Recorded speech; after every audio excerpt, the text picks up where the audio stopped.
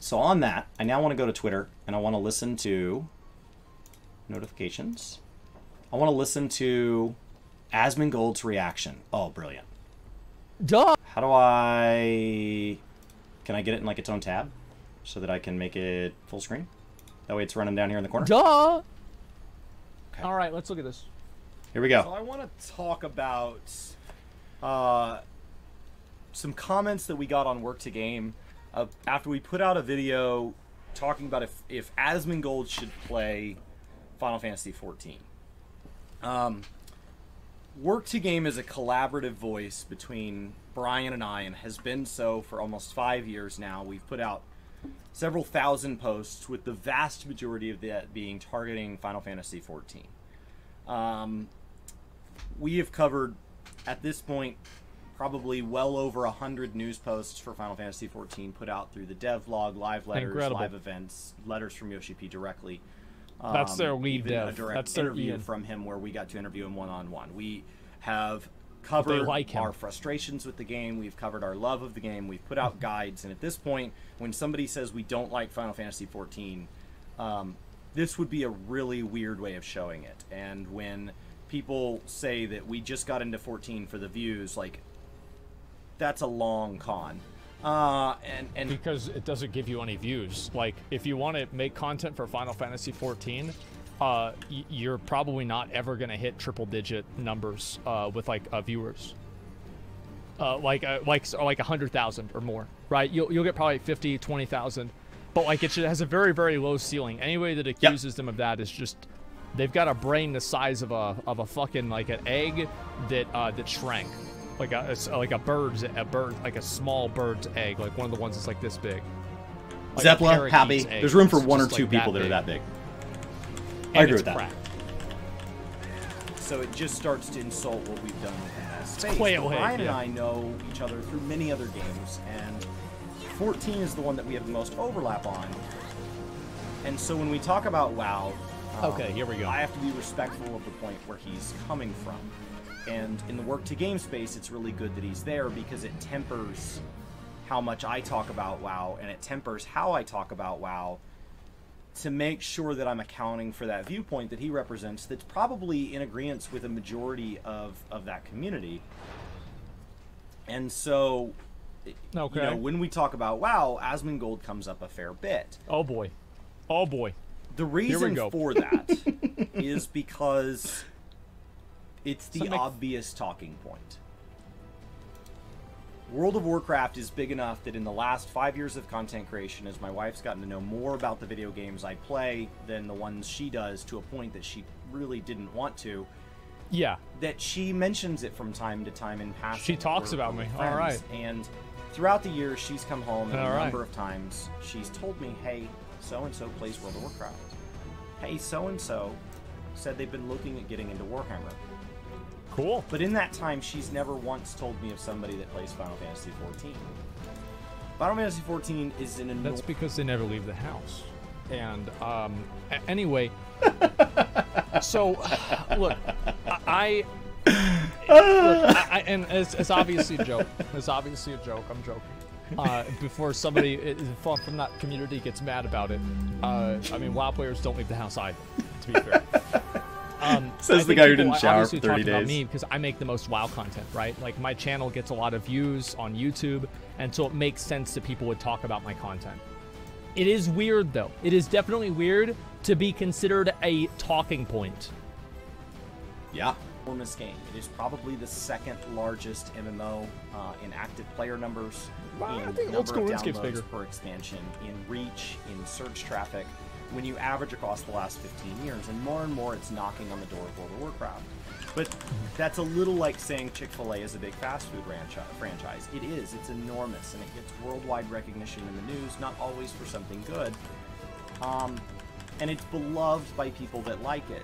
You're going to use McDonald's as well. That don't like it. He's going to use McDonald's as well. Nothing to do with chicken. Don't you fucking do it. And when you compare it to something like McDonald's, God damn it! It's a small fish. Its worldwide recognition, the Chick-fil-A logo compared to the Golden Arches, is just not even in the ballpark. Oh shit! See, like you knew that was like I know what people are gonna say half the time before they fucking say it. It's obvious, right? So, look, is it Are we McDonald's now? Is that it? Are we McDonald's? Yeah. World of Warcraft has had such critical recognition, such chronic pervasiveness, such an ability to just spread out into the world, whether it's liked or not. Like coronavirus. That it's a lot bigger than I think 14 fans realize. And so even when they lose 30%, 40% of their player base, they still have 60 or 70% of some freakishly large number. That's true. Who maybe aren't complaining people out loud. Maybe they, you know, yeah, I'm not really happy with the game, but I play with this friend, or I play with this my brother, or my spouse and I share this game together. And that's enough for us. I don't need to care about the drama, right? I can just live my life. I don't have to be involved in politics to go to the grocery store. And I don't have to be involved in the state of a game to get joy Don't tell people on Twitter that. And so there's a huge player base in WoW that's still playing the game. And for that, there's a huge content creator community. When we don't mention Asmongold, we're typically going to drop to the next largest in our lives, which is Bellular. But when you look at the total views of them combined across the total number of people that play World of Warcraft, there are probably people who have never heard of either one of them, and there are probably people who don't care what either one of them think. I can guarantee you that is the case. I can guarantee you that there are people that not only do not care, but actively disagree with what I say. I don't know why people do not want me to say it. One or both of them. The community is enormous, and so the reason we mention Asmongold, the reason he comes up, people assume every YouTuber mentions him because they're chasing views and he's going to react or whatever. It's not that simple. It's also just the only way that I can talk to Brian about this game that I have a huge and passionate history with. This game that's been a huge part of my life. This game that I have been to the web. I don't have a problem with that, by the way. If somebody makes a good video and they want me to react to it and it's funny and my chat likes it, that's great. You suck my dick, I'll suck yours. What's wrong with that? Of people that I know through that game, I fly across the country for BlizzCon to spend time with people who don't play Blizzard games that I met through Blizzard games who are in town during BlizzCon because it's an excuse for that community to get together. Exactly. Yes, a lot of people go there for the convention, but there are a lot of people who go just to be around the first group. And that's very true. There are a lot of people like, basically BlizzCon is where you go to find out if the girl that you've been talking to for the past 2 years and carrying to Gladiator is actually a girl. I have friends and family that aren't as big into games anymore as their life has gotten busier with other things they've chosen to focus on, being married, having a job, having hobbies outside of gaming, whatever it is. And yet, when there's news on something like Diablo or World of Warcraft, it's something that we can still share. It's a vocabulary that we have in common. It's a language we both still speak, even if we weren't both subscribed at the time. Okay. And let's get back to when talking about me. When I talk to somebody who doesn't have that, it's easiest to talk in terms they can understand. It's easiest to talk in the areas they have overlap. So I talk about the game in vocabulary that might come from their game. I call classes jobs. I call threat meters enmity. I call these things. I could call a legendary a relic, or an epic, or an ascended piece. You know, I can call Torghast a deep dungeon, and those are mostly 14 terms. But I can now. I'm starting to get to where I can do that in Guild Wars 2. And I can talk about systems to my friends that play Minecraft. For a second, I thought he was talking about it in terms of WoW. Or sorry, in terms of real life. Like, you call a class a job. Like, no, I feel like, yeah, my job is being a warrior. Yeah, well, I'm a barista at Starbucks. I do, like, little, I put he a tree doesn't know 14 terms. At the top of their Frappuccinos. He doesn't know 14 terms. Ted loves the tree. He comes in every day. What's the point? Yeah, we'll skip ahead. Hopefully he gets back to talking about me. Or my friends that play, and we can talk in that term so that we can have a conversation about gaming, which we both care about, even though we're coming from different places. Yeah, yeah. Asmongold is that Okay. big of a name. It's like That's Google, true. where it gets to the That's point true. where when you want to talk about content creators or Twitch creators in the MMO space, it's kind of like not knowing Fortnite and knowing Ninja. That's true. Yeah. Asmongold is that big, Yeah. and it doesn't I'm really glad we picked to watch this video. matter anymore Yeah, I'm glad we watched this whether video. or not he wants to be that big, because much like WoW, he once was and now will be until people who know him Stop have moved watching. on. And Yeah. no telling how long that could be. He's still actively growing Tomorrow. that base.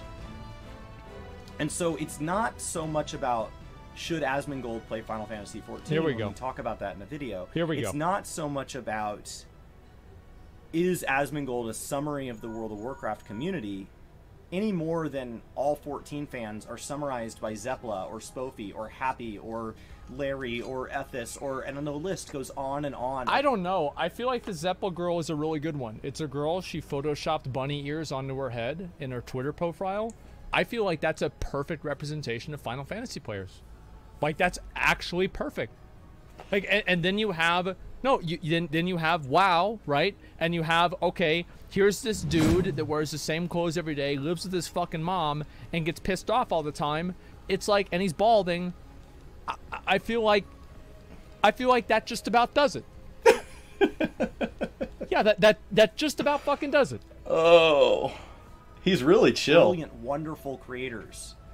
I'm about to sit down and film interviews with Yoshida by Frosty and Haps, and they're can't see his interesting chat. interviews by people who are astoundingly important members of this community from a content creation standpoint, and yet they represent a very small portion of this community as a whole. You can't sum up all 14 players as Savage Raiders or as RPers or as Savage is anime like mythic watchers, difficulty or something. as cat girls, or Actually- there is no one thing that summarizes them. And Asmongold doesn't heroic. summarize all of WoW. I don't think he aims to. No. No, I don't. I don't even think he sums up all of his own community. That's true. That's very true. Yeah, there's people like I'm always at odds with the viewers sometimes, you know, like, yeah, people get pissed off about shit I say all the time. Like, I will say something and I will people will get mad constantly. I He's expected the him to make face fun of of me it more. because he's a one-man creator, but behind him, Yeah. there are editors and like OTK is a massive enterprise, and you know in what the amount of knowledge base that's talking about there Cat outside Danny. of just Asmongold's, and his community represents a huge number of people, well outside of any life experience he could ever have, because he's just one person. I'm just So when we reference I'm just him, a it's guy. not so much about can I at Asmongold? Sure, within the algorithm, that's going to have a chance at doing more than referencing someone else. It's that Yeah. on stream the other day, in order to try to diversify the conversation, I mentioned Bellular, I mentioned Signs of Kalani, I mentioned Preach. These are WoW I people. mentioned these other people, We know them. and I just start down the list, and I immediately see people going, I don't know who that is. Yeah. This is why we mention Asmongold. It's the Because- highest likelihood that you know who it is. It's the highest likelihood that That you... you'll get mad whenever you hear his name. Like, there was literally somebody who was they tweeted at me and they said that watching my stream increased their blood pressure because they were so angry at the words that I was doing. I wonder how many people They were rage watch so people. mad the fact that I said that word in that way, and then the word after that, it just drove them crazy. And it's like, isn't that basically self-harm at that point? What are you doing? know where I'm coming from. Yeah, he's doing those It's words not again. an accurate representation of everybody that plays WoW. That's true. Hazel is drastically different than WoW. Yes. Than Asmongold. When you Yes. look at people like Want to Buy Gold and Arleus and Persephone and Elilate and these creators who have been larger parts of what I consume, the vast majority of the Asmongold community probably hasn't heard of them. Well, we have. We That's watched okay. all of their videos. when I say I want more Mountain Dew traditional said that space, Asmongold because spends 30% of his life WoW reacting space. to Is he trying himself. to convert me? Am I being when somebody converted right says now? that Meoni is like Bellular, actually Meoni's like Signs of Kalani. Am I No being face converted? cam, talking about the news, showing off cosmetic B-roll, nice accent, regularly posting, incredibly polite. What's the point? That's a closer parallel to the content that comes out. What's and the yet, point? I don't know Kalani, and I do know Meoni, and I can say that's not a summary of Meoni. That's just comparing the What's the content point? I under might his skip name ahead. to the content Do it. under Skip Kalani's ahead. name. Skip ahead. It's likely not I'm about to skip fair to Do it. compare both of them in their entirety. So, I just He doesn't need to be converted. I cover Asmongold because it's simple. What? When I talk about WoW, I'm it's simple. easy to say Mythic Plus. It's easy to say What? Torghast. I'm Because when I simple. start talking about deeper things. What the hell? When one of the things I like about Mythic Plus is that it captures difficulty of dungeons, but that was also, from my perspective, captured by the playtime required to be attuned to old dungeons, and the attunement system is long gone. If I didn't already lose people when I talk in the 14 community about Mythic Plus, I'm definitely going to lose them when I talk about attunement, which hasn't been a And thing you're for- not going to? Whenever you talk about Asmongold, they hate me. I think he underestimates how many I'm people in the simple, 14 Jack. community aren't. Simple Zach. Super big on work to game. Come on. Get it right. for like 10 years. When I talk about challenge mode, which Skip ahead a bit. an objective fact he has playtime logged into WoW and time that he has paid for being subscribed to WoW. When I try to start talking about content beyond the surface, it is simpler to say Brian has never played WoW. It is simpler Okay, let's go last 2 minutes. Here we go. duty, and that's their primary game. WoW and 14 might as well be the same thing. And I know to people in those communities that's this insulting Uh-oh. way to look past Uh-oh. that difference. Uh-oh. But for all the things these communities do different, that outsider does realize all of this stuff's the same. It's the same feature list. That's true. It's the same rough content schedule plan. Yeah, like WoW and Final Fantasy have more in common than different. That's definitely true. It's the same intentions by the developers to make a game that's fun. It's the same relatively payment model and hardware requirements and play style.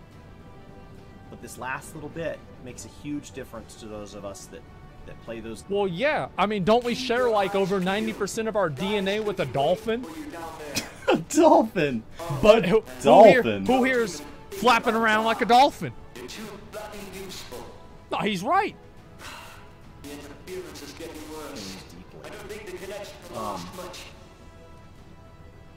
And we need to not be insulted that somebody doesn't know this. Yeah, And they're just trying to talk about this. that's true. That is real and I true. didn't know how to say this in a comment section nicely over there because I came across as a jerk every time I wrote it. And so I just wanted to say it here. It's not really a conversation I can have with Brian in the room, so it can't be a collab. Because it's something I feel about WoW that he probably feels about games like 11 that I never played. I gotta scroll down. I gotta read the comments because like we pretty much talked so much that nothing the whole video was the point. It's hard to talk like that extemporaneously. It could be better, but like it is what it is. So let's read a few of these comments here. And as I said, I am going to. There's another video I could watch. This is a Bellular video. And it's literally titled, it's titled, "Why is everyone putting up with Blizzard?"